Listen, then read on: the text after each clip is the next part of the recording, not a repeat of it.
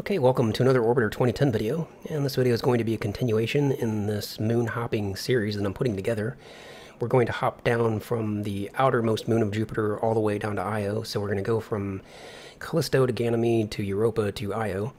And the reason I wanted to do this video series is because I wanted to show sort of an independent, sort of a solo flight example of a little bit about how to use IMFD. I learned a ton about using IMFD thanks to Dimitri's training that he did with me, not only in the videos that you guys saw, but also a bunch of time that he spent with me off camera where I was learning how to use IMFD. And I feel like I've got a pretty good handle on it now.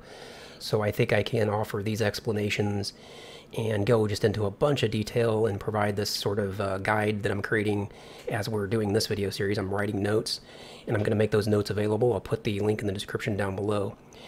Now, the nice thing about this trip from these different moons is that this plan is not only valid for trips between the moons of Jupiter, but it's also valid between the trips between the moons of Saturn, Uranus, and you could even do this very similar, if not exact same process to go from Earth to Mars. And if you go back and look at the IMFD training that I did with Dimitri, going from Earth to Mars, this is I think this is exactly the same thing that we did. So it's very much worth learning this method so that you can do this. All right, let me go ahead and switch camera views here because once again I forgot to do that. I recorded this like 6 minutes ago and I realized I didn't switch camera views, so now I'm starting over the recording on this part again. One of these days I'll get it right. All right, so we just did our eject burn. We're on our way to Ganymede now, and the question becomes when do we do the mid-course corrections, or do we do mid-course corrections? I've already put a couple notes here in for this video because I already started recording it. So what I wrote was that, once the burn's complete and you're on your way to the target body, the best time to do, got a typo there, at least an extra word. The best time to do any mid-course corrections will depend on a few factors. But one factor is always going to be the PEA as shown in IMFD's map program. So before any MCCs are considered, you should be well away. Should kind of put that as a note, or sort of a bracketed note. Before any MCCs are considered, you should be well away from the starting body. And actually, let me do it this way. So like note, before any MCCs are considered, you should be well away from the starting body. So what I'm saying there is we don't really need to even think about MCCs right now because we're still right here by Callisto. There's no point in worrying about MCCs. So let's at least get away from Callisto before we think about it.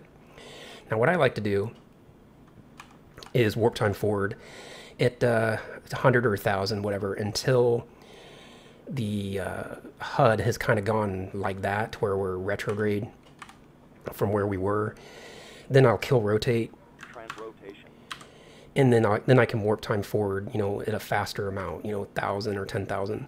Now, we did just get out of Callisto's strong SOI. If we look at, probably Orbit MFD be the way to go. If we look at Orbit MFD, we can see that this just changed from green to reds, but we're still getting quite a bit of influence from Callisto. You can see it's 0.45. So let's go forward. Let's get far enough away from Callisto that we don't have to worry about its gravity. And you can see our PEA kind of wobbling all over the place. And that's, again, that's because Callisto still has a lot of influence on us. So let's go 10,000. Let's get well away from Callisto. All right, that's good enough. Now we're at the point where Callisto is kind of doesn't really have a ton of impact, even though we're still kind of close to it, though. I mean, you can see it's still right there. It's just that Jupiter's gravity is so intense that you'll still be relatively close to these other moons, and but you'll be away from them otherwise. Now let's reference Jupiter. It's can auto reference, and let's target. Actually, let's reference Jupiter and target Ganymede. Let's target where we're going. So we're here, and we're going to rendezvous somewhere over here. So again, when to do the mid-course correction now that we're away from Callisto? Do we want to do it now, or do we want to wait a while? Well, in this case, we probably still want to wait a while because we haven't really gone that far away from Callisto yet. And if we watch the PEA, we're going to notice that it's going to wobble in and out. Right now it's going up. And if we kind of just keep going forward, we're going to see that it's going to start going back down. And you don't want to do the mid-course correction when the PEA is at its highest point, because then you're going to do the most change, because you're changing it from its highest value down to whatever you want it to be. So now you can see it's topped out and it's going down. So what I want to watch is I want to watch the PEA and I want to watch my PET, because on the other hand, I don't want to get too close to Ganymede before I start making changes. If this is going down, but I end up right on top of Ganymede before I start making changes, it's going to cost me a lot. So the two things that we're watching here, we're watching where we're at in our orbit around Jupiter, getting over to our destination, and we're watching our PEA. So there's kind of a balance there. Now, I would say when we're halfway there, so maybe use that green line there just as an indicator. That'll be about the halfway point. So let's go there and just watch what's happening with the PEA. And it's still going down, so we're just going to keep going forward. Still going down. No need to do any changes, and it's going down. I'm going to pass that point because it's still going down. But again, what you might see is that it'll just keep going down. And but again, if you get too close to the target, it's going to cost a lot more. So we want to make sure that we don't get in too close. Right now we're 153,000 seconds out. That's like a day and a half. And if we want to now, we're close enough, we can go ahead and just reference Ganymede.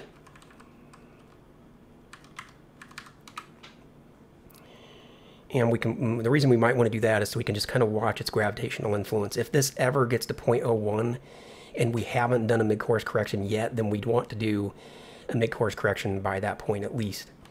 But again, we're going to warp time forward, watching our PEA. And it's kind of at this point now where it doesn't know what it wants to do. So I think I'm going to say this is a good time to do the mid-course correction.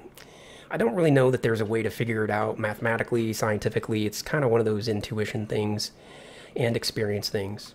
So let's see how to put this into our notes. What I wrote before was watch your PET to determine when you're halfway toward the destination body. You can also refer to orbit IMFD to help know when you're halfway there. And use that halfway point, and let me say use that halfway point as a way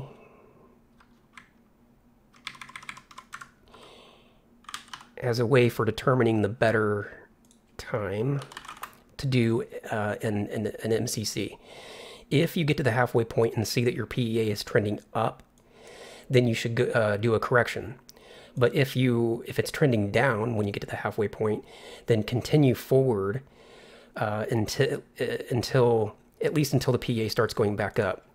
However, if you get too close to the destination body and your PEA is still not where you need it to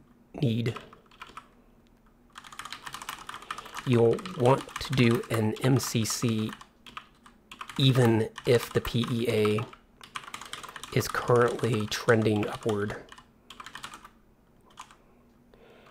because it will, let me see, because the closer you get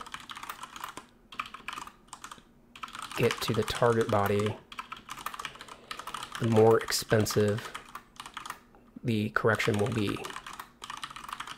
So that's kind of a lot to say for one step, but you get the idea. While we're still this far out away from Ganymede, we can make corrections without costing a lot. But if we get right up on top of Ganymede, then even a 1,000 kilometer correction is going to be very, very expensive. So it doesn't matter if this shows that we're getting a lower and lower PEA as we're getting closer to Ganymede, if in fact we're getting so close to Ganymede that it's going to cost us a fortune to do that mid-course correction. We don't want that. Now, to do a mid-course correction, typically I like to be in the prograde position around whatever body I'm orbiting. So I'll go prograde, and I'm just going to use the inefficient method of pressing prograde and going to 10x. I would never do that if I was concerned about the delta velocity, but in this case I'm not. So now that that's off. And we can either set up the delta velocity program and see what impact it has on the IMFD's map program, similar to how we set up TransX maneuvers. But in this case, just like with TransX, we can just watch IMFD's map program and we can see if we can just do a mid-course correction without bothering to set up a maneuver first. Because usually, a lot of times you can make corrections in just with translation thrusters, and it'll only cost you 1 meter or 2 per second, and there's no need to go through the trouble of setting up a delta velocity maneuver. So let's see if we can do that. So go to translation, and I don't know which way to translate, so I'm just going to say what happens if I translate forward. That's not helping. You can see it put the PEA lower. But what happens if I translate, let's say, inward? That's helping. And probably inward and backwards is all I'm going to need. I don't imagine plane change will help in this case because we had an EIN of 0.00. But we can check. If I press up, 8, that's making it worse. A little bit of down is having a small impact. But basically, inward and a little bit of reverse. So I'm going to actually press and hold 1 and 9. And that's actually taking a little bit longer than I thought it would. I can do that, but it may not be the most efficient way to do it. So just for this first example, let's go ahead and set up a delta V maneuver just to see how, what the cost might be. So on this side, we're going to bring up the delta velocity program, and it's already shared. Actually, it's unshared. That's what I want. And this side should still be shared. It is. And we're going to turn on page over here. First of all, since this is still retaining its information from prior, we need to kind of set everything back to 0. So set 0, set 0, set 0. And we need to do this burn at some point in the future, so let's set this to, say, 240 seconds so that we've got 4 minutes to set up this burn. And our source is us, that's correct. And we're referencing Callisto, that's wrong. We're no longer referencing Callisto. We want to reference the Jupiter. Not the Jupiter, but we want to reference Jupiter. And it changed my TEJ for some reason, so let's set that back to 240. And over here in Map MFD, we're going to turn our plan on so we can see what impact this has on our projection, or on our path. And it defaults to 10. We can go with that and see what happens. And that's wrong, and actually we know that's wrong because it was helping if we went the other way. So let's go -10. And by going -10, we have a PEA closer to what we want. Let's do an adjustment. And something like, probably something like that, or even right all the way down to the surface. Maybe even a little bit below the surface still, because we don't really know which way it's trending. It looks like it's trending up. So maybe even a little bit below the surface would be good. So that would be 18.5 meters per second. So let's reset that for a second. And we also saw that inward-outward was helping. So let's see what happens if we do some inward instead of prograde. And that's going the wrong way. And yeah, we can see that that's not better. We're already at 22 meters per second. It's pretty close, but it would cost us a little bit more to do inward-outward, so we'll set that back to 0. And let's go back to the delta, the forward, and it was like -18, I believe. Yeah, something like that. And we're going to go with that. We're going to do that burn. So let's go to the page here, auto burn, and since we're less than 180 seconds out, it's going to start orienting the vessel right away. So let's put that in a step. Let's think about that in terms of a step once this gets done orienting.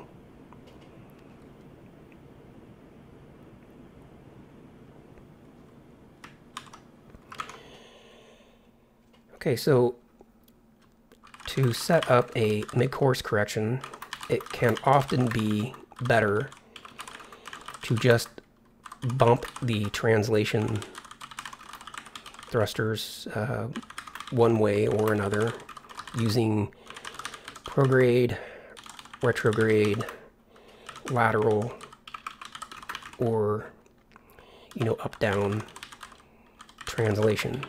for small MCCs, it's not worth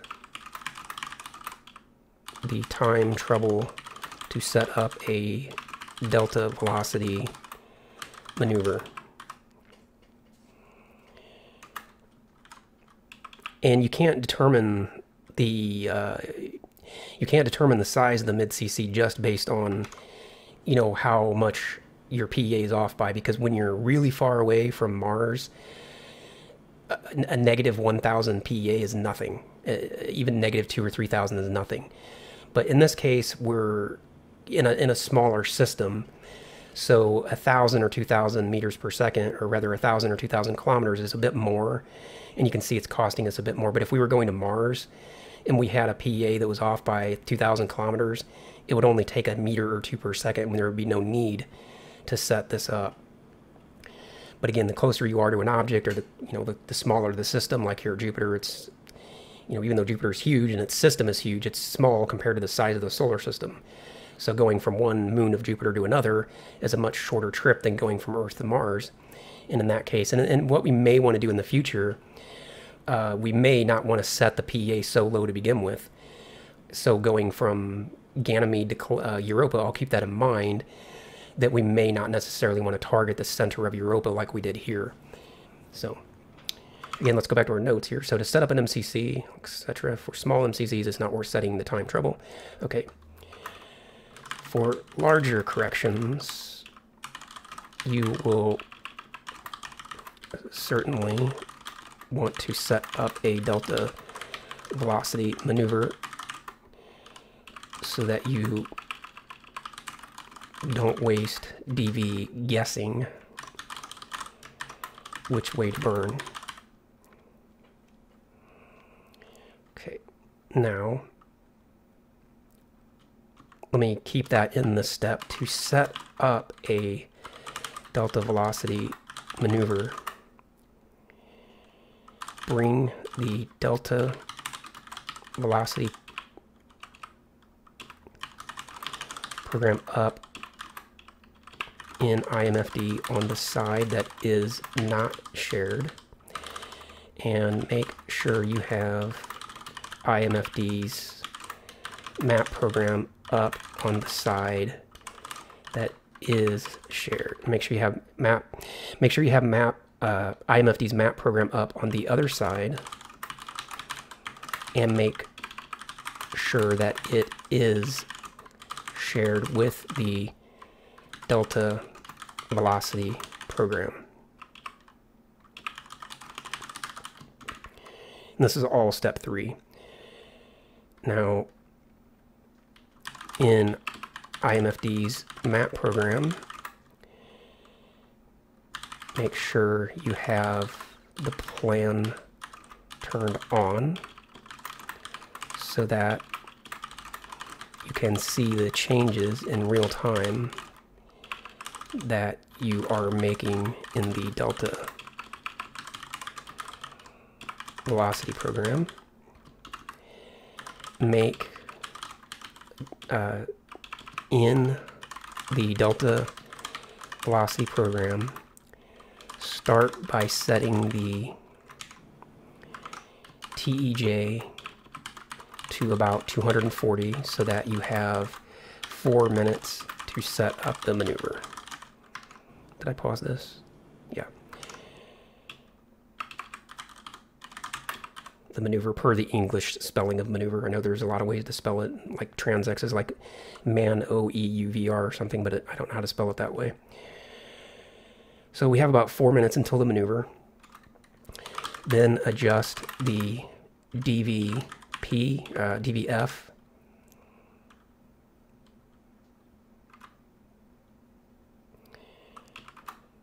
to bring the PEA as seen in IMFD's map program down to a low number. If necessary, adjust the DVP and DVI as well, but try to get the correction with just DVF, I believe. Well, actually, I shouldn't say that. That's not true. because if it depends where you're at in your orbit. So yeah, let me not even say that. Let me just leave it at that. If necessary, adjust the DVP. Actually, let me not even say it that way, because that's not a good way to say it. So adjust the DVF to bring the PEA as seen down to a low number. In some cases, the DVF will cost more than it would to do the MCC with just DVI, or perhaps even just DVP. So you will have to experiment with the different velocity directions to determine the best one to use. This is important because if you set the PEA as seen in IMFD's map program to the surface with just DVF, but you don't check the cost with DVI, you may end up committing to a burn that is far more expensive than is necessary. All right, I think that's explained well enough. All right, let's unpause and commit to the burn. Go ahead and warp time forward to get over to the burn. Okay, once the maneuver, let's see, once the delta velocity maneuver is set up, press the PG button to reveal to get to the BV/AB page, and press AB to burn the maneuver. I spelled maneuver wrong again. Maneuver. And that's what we've done here, and that's where we're at. So let's warp time forward to go through the burn. Also, as we noted before, once we get close to the burn, we can actually turn the plan off, and then that way we'll see the result of our plan in real time as we do our burn. And you can see with just whatever that was, 18 meters per second. If we watch BV, we can see it's done. Then we are there where we set out to go, which is -66. So let's just put that note in there as well. Let me copy what I had before. Yeah, here, this step. Just to have that in there, just as a note. Which is just after you start the burn, or even a few seconds before the burn is started, shut off the plan. That way we can see the results. Now we have the results of that plan, so let's go ahead and go forward. Now, in a perfect world, we would be able to just now go all the way forward until we were within, Ganymede's weak SOI at least, and then that would be fine. But if necessary, we'll do another correction. We'll just continue doing what we did before. We'll use the PET and the PEA to help us determine if we need to do another mid-course correction. So in this will be a sort of a recycled step. All subsequent MCCs will be determined by the PET and PEA values as seen in IMFD's map program. Go forward in time until the PET value is half as much, and keep an eye on the PEA value. Perform any additional MCCs as necessary. And we're just going to have to leave that as a generic step because we don't know if we're going to have 2 mid-course corrections or 3 or 4 or 5 or whatever. Generally, you're not going to have more than 1 or 2. But so now we're going to watch our PET, and we would like to maybe cut that in half. But if the PEA starts getting erratic, then we're going to have to make note of that and do an MCC a little bit earlier. But let's just warp time forward and see what happens. See, the PEA is holding pretty well, so we'll probably be able to get to at least half of our current PET. Yeah, we will. And just notice how stable that's holding. So the idea here, now that we're halfway there, we can assume, and we're also within the weak SOI. Let's get a little bit farther out. Now, just using your intuition and understanding what's happening, since this is holding so stable at this point, and we've cut the distance in half, we can now bring the PEA up to the value that we want it to be, and it will probably hold at that altitude all the way until we get to our target. Now, in this case, I'm almost positive there's no need to set up a delta velocity maneuver, so let's go to linear translation and bump them around. Okay, so a little bit of forward translation from this angle is helping, and a little bit of down is helping. Again, if we want, we can go prograde to the reference body, and I tend to like to do that. That way I just kind of know for sure what direction I'm translating, because when you're off to the side and up and down, you don't really necessarily know what prograde is and what plane change is. Okay, so now a little bit of negative prograde, in other words, backwards, and a little bit of inward is helping. So I'm going to say at this point we can probably set the PEA to, like 10 kilometers. Again, Ganymede doesn't have an atmosphere, so there's no need to worry about getting into the atmosphere, but it is in such close proximity to Jupiter, and there are other significant moons around Jupiter that our PEA will probably oscillate as we orbit Ganymede. Now, one thing I completely forgot to take into consideration is the target base, and that's very unfortunate because we should have thought about that much sooner. So what we may do on this first flight is just kind of show up wherever we show up, and then on the next flights we'll have to remember to set a target base. I can also see, according to Orbit MFD, that I'm going to be retrograde, and that's pretty much in agreement with what I'm seeing here in Map MFD. But if I bring up Map MFD over here and reference Ganymede, I can get a better idea. Let's change the projection. I guess it doesn't matter. And here we can see that our EQI is 165, so that's retrograde, and it doesn't matter in this case, but if I had thought about it sooner, I would have made sure that we were prograde. More importantly, I want to see what the latitude and longitude are. I can see that it's 27 west and 12 north. So let's bring up Map MFD and reference Ganymede. It's already referenced. And our target base is here. Let's target it. Ganymede base. Ganymede base is at 72 west and 15 north, so we're going to be not too far off from the north, but our west position. Actually, I don't suppose our west position matters as much as the north position, so it's not going to be too bad. We got a little bit lucky on that, but in the future I will make note of where we're going to end up at when we get to our target. You just want to think about that a little bit in advance so that you don't have this massive plane change to do once you get there. But before we get all the way over to Ganymede, we'll go ahead and do some kind of correction here for the base alignment.